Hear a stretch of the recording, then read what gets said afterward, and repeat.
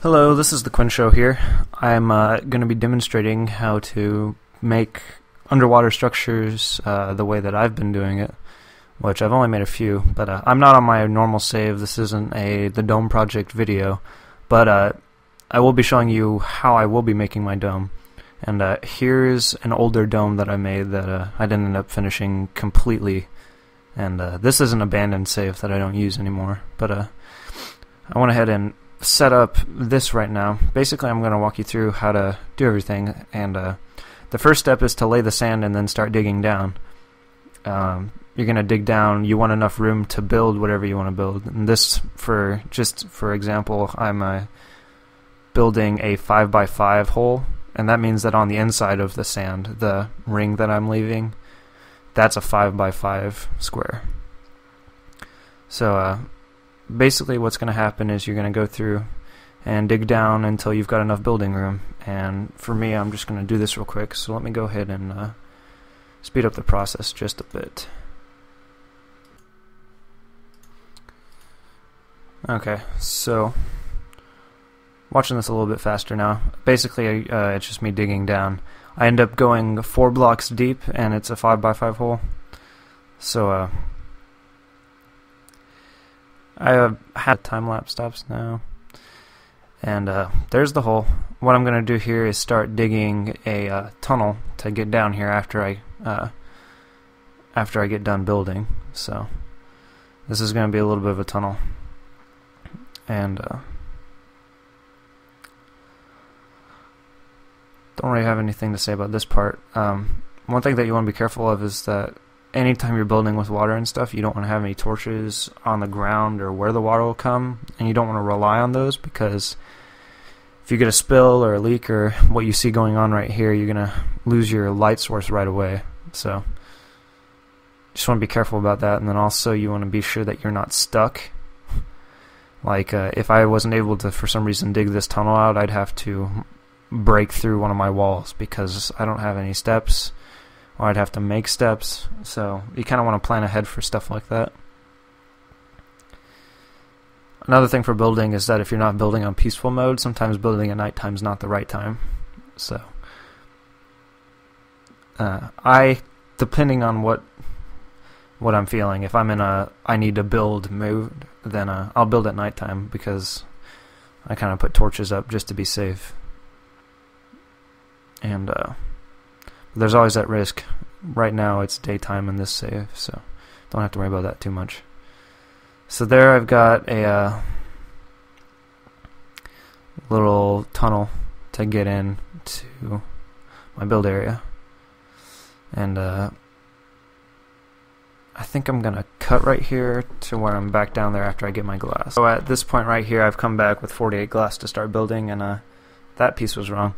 But all of this is just me kind of improv making a little structure.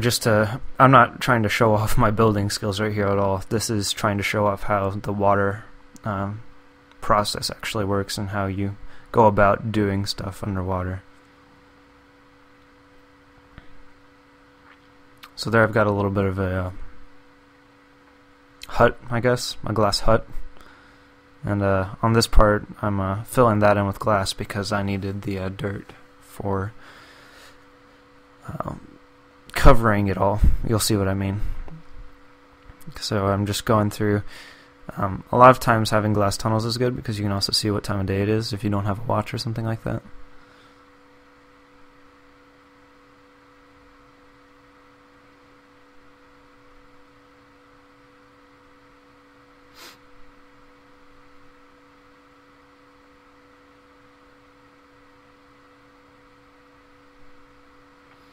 So go back in and pick up the dirt, and there we go. We've got a glass tunnel that leads to my glass hut that's gonna be underwater, and I'll show you how we get to the underwater part now. Basically what we want to do is we want to look at the level of the water, which I think I do here in just a sec, and we want to look 1 block below that. So the sand right now is at water level. We want to look 1 block below the top row of sand, and right here, that's the sand, that's the row under it, and that's where I want to start. So basically what you do is you go one block under the sand and you start laying dirt. I use dirt here instead of sand because the sand wouldn't stay up, it falls because of gravity.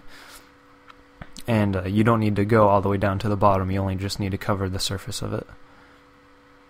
So just placing the dirt right now, and actually that top layer of glass is at the same level, so I don't put any dirt over it because there's no need to.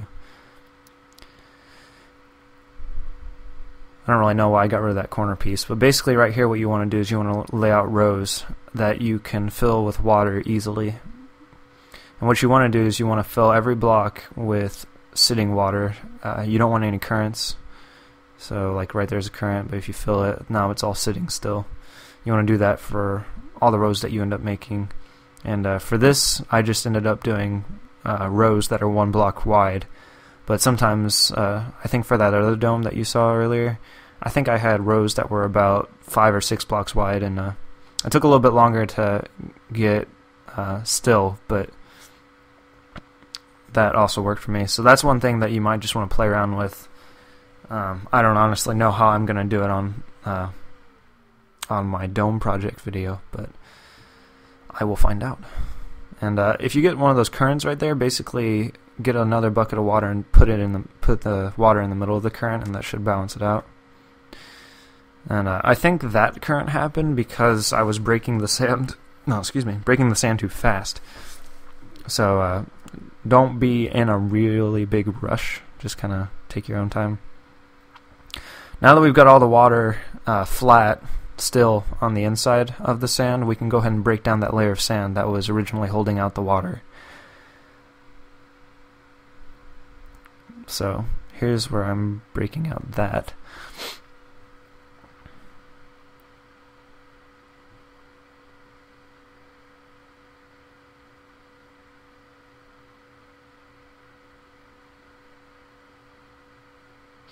And I kind of rushed this video a little bit. I didn't have time to make any shovels or anything, so that's why I'm just using a bucket, because I don't have any actual tools to use.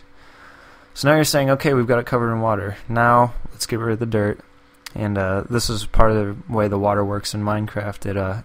If a water block is sitting and then there's open underneath of it, open air, because of breaking these dirt blocks, the water will flow straight down, and it won't make a current at the top, which is nice. So breaking out all this dirt just basically brings water all the way down to the bottom of our build area. And as I finish this up, I go ahead down and pick up the dirt just to have it. And you can see that the water does go all the way down to the bottom of the build area, and the glass hut is still empty on the inside, so it's holding out the water, which is good. And now that we're done with that, we get to go see how it looks from the inside. So I'll just walk over to our entrance and walk underneath, and obviously this wasn't supposed to be very pretty, it was just supposed to show the concept. As you can see, all the water on the outside is running down, and it looks good. I think the sun's actually setting right at the end of this video, so at that, you can apply this to bigger stuff, obviously. I'm going to apply this to my personal dome project, which you can see at my channel. And right here I go down to my other dome that's on this save, and show you a little bit better of what the system can be used for. And I get pwned right here, and just right here. I went down there and there was a spider right there. So silly me. But I don't really have anything else to say for the rest of this video. I think right here I go and look at the outside, but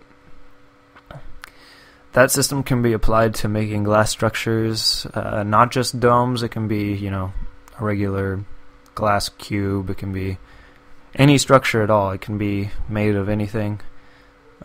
But that laying the dirt with the sand barrier to keep the water out, and then evening out the water on the inside, and then breaking down the barriers. That's the best way that I've seen so far, and that was actually something that I kind of came up with on my own after trying some other ideas that didn't work. So Not taking credit, I'm sure there's probably some other people that do it that way too, but I'm just saying that that's one of the best ways that I know of. I think right here I should go down and try and kill the spider. So go ahead and watch that for your enjoyment. I end up getting owned again. So that's the end of the video. Thanks for watching, and this has been the Quinn Show tutorial.